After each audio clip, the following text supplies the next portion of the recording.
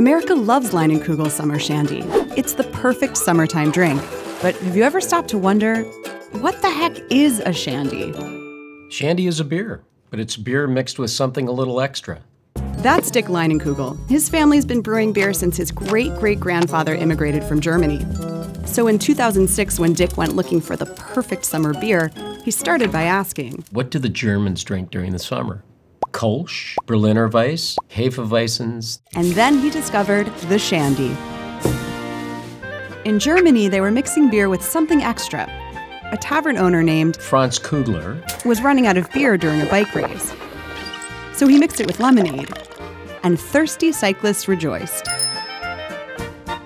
Yeah! Inspired, Dick then turned to brewer Jackie Lauman. I set out to create that perfect balance of lemonade flavor with a great beer. Voila, Leinenkugel Summer Shandy.